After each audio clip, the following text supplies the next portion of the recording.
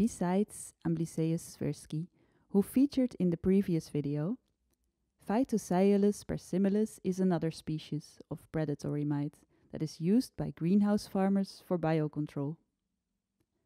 Persimilis is well adapted to survive in its habitat, and that makes it good at its job as a biocontrol agent, where it should find and kill the spider mite pest and thereby protect our crops. The reason for this perfect adaptation is that its ancestors survived the course of natural selection.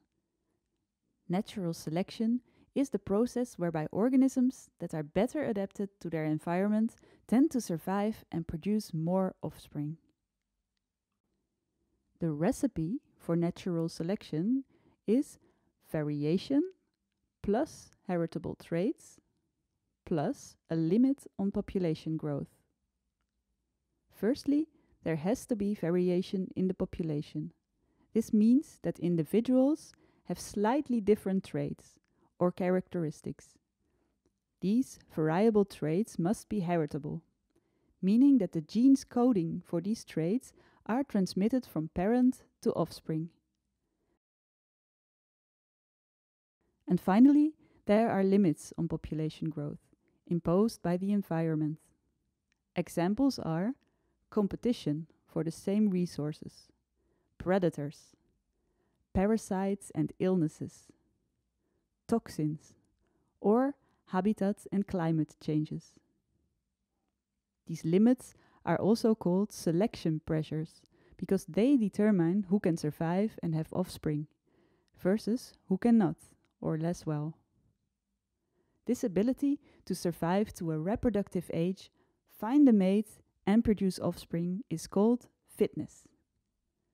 Traits that are found in individuals with higher fitness become more abundant in the population over time, making natural selection one of the drivers of evolution. Our predatory mite persimilis is one of the end products of this natural selection process that took place on its ancestor populations.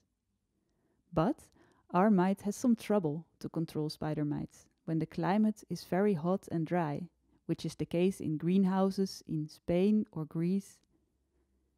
Scientists are looking for a solution, a persimilis with different traits, adapted to handle the drought and the heat in these greenhouses.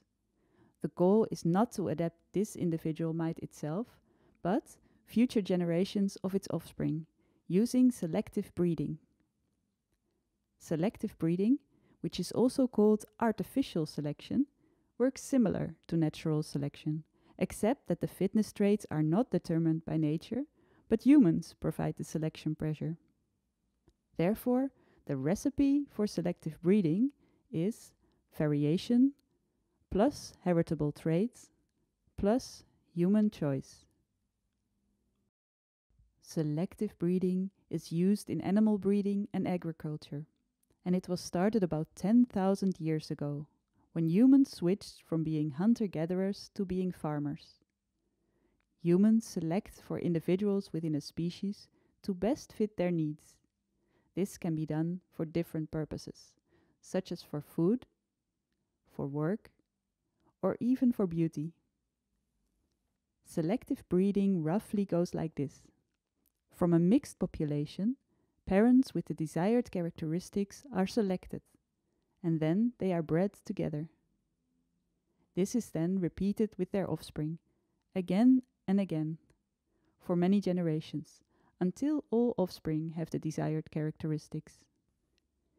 In the case of our predatory mite, Phytoseiulus persimilis, selective breeding has already been used in the past to select for a persimilis breed that is resistant to higher temperatures.